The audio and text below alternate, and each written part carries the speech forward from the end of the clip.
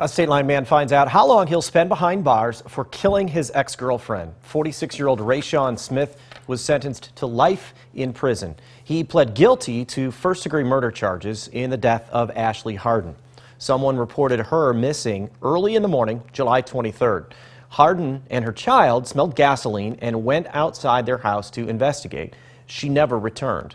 Hardin's body later turned up on Rockton Road in Roscoe. Smith posted a video to his Facebook profile stating that people are going to wonder why I did what I did, referring to Hardin in that video.